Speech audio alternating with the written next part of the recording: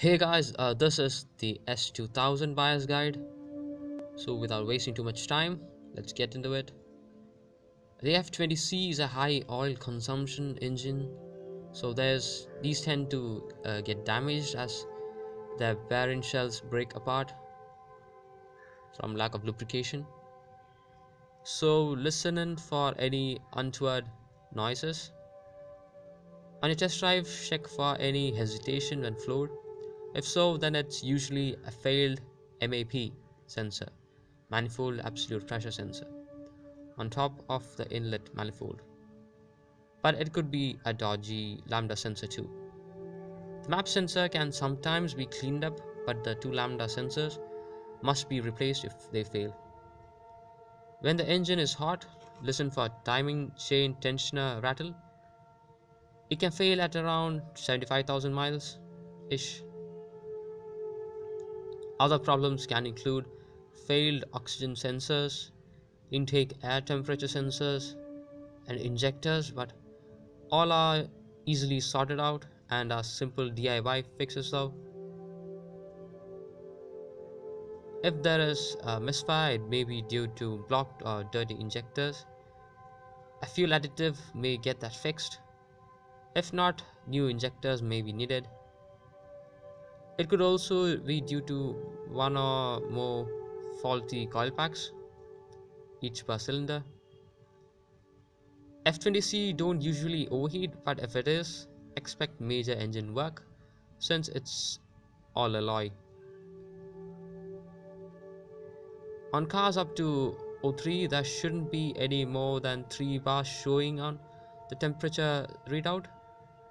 Later S2000s featured different instrumentation, and on these it's okay for up to 7 bars. Yeah, close to 7 bars. Gearbox, you're unlikely to encounter significant problems aside from a worn out clutch since 70,000 miles.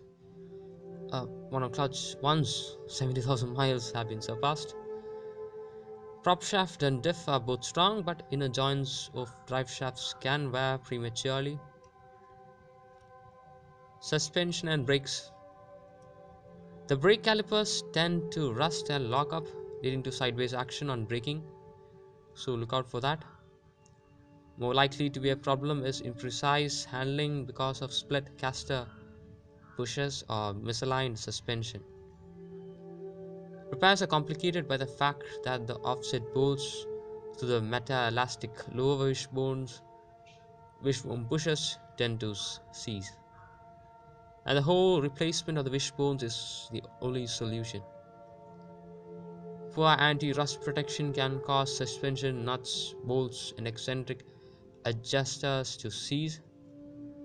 Also check the radius arms incorporated into the rear suspension design are also fitted with offset bolts through their bushes, and these also seize, at least tend to seize. Putting everything right with the aftermarket parts can be costly, so check the service history for evidence of the suspension having been adjusted and greased. Bodywork. Check for any signs of accidents since these cars are tail happy. So look out for any panel gaps, paint mismatch, oversprain. Check the inner wings for signs of rippling or welding. Do the same with boot floor. Any poor crash repairs will be obvious in these areas. Look for rust in the inner rear wheel arches and the leading edge of the sills. Corrosion can be an issue since the anti-rust protection was so poor.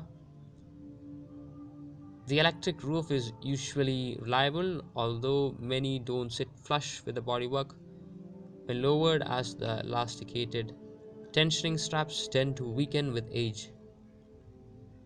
Replacement Honda S2000 roofs are available, which will make the hood fold neatly again. The striker plates can be worn too, which are easily replaced with later parts which are thought to be made from harder metal. If you can get the entire service records and find that everything has been well taken care of, then go ahead, man. That's your car. Hope you guys found this short video helpful. If you liked it, smash that like button. If you loved it, hit that subscribe button.